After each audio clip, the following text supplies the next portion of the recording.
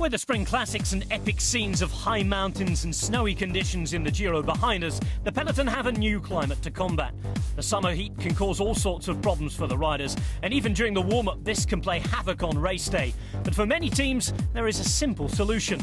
It's the cool vest.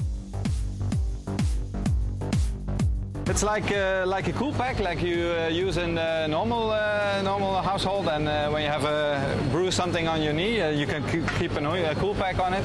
It's like a liquid, it's like a gel inside. It freezes up when you put it in the freezer. It's like all bubbles, and so it freezes. This one is just used, so it's not really. It's still cold, but it's not really frozen. So they also got the special package in the back, so sometimes they use it also to go to the start and have some things in the back, like a bidon or like something to eat.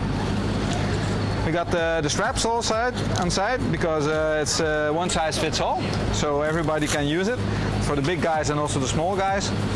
And yeah, it keeps your body cool, because when the guys are on the trainer warming up, the body heats up also, and like now they don't have the wind from riding, so the body heats too much up, and they use the cool vest to keep the body temperature down.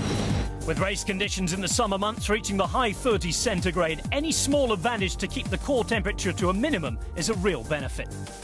I think it's going to be like 38, 39 degrees maybe in the worst conditions. So the body heats really up, and it's like a fever you have.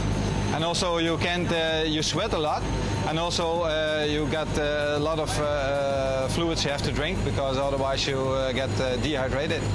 And that's maybe the worst thing about it, that you get dehydrated because you sweat too much and your body can't cool down. So it's two of them, and the dehydration and also the body temperature is too high.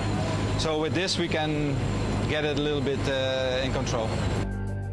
The riders need to optimise their conditions, specifically throughout stage races. Any possible aid to reduce and manage the exertion of the riders pre-race can aid in the recovery post-race phase as well.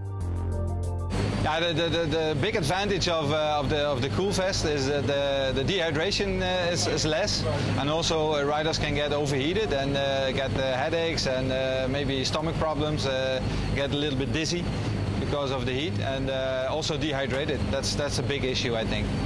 In a sport where marginal gains can bring maximum rewards, it's surprising that some other teams have not adopted this simple idea.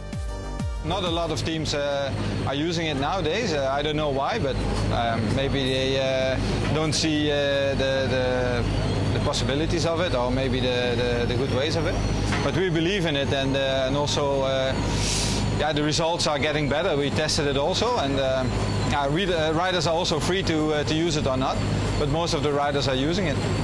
So they warm up a little bit before, and then close to the starting time, 15-20 minutes before, they put it on, and also when they go to the start they take it off. Sometimes they take it with them when it's really hot. They take it to the start and put it out there. But mostly when they go here, it's close to the start, and it doesn't make sense to put it on.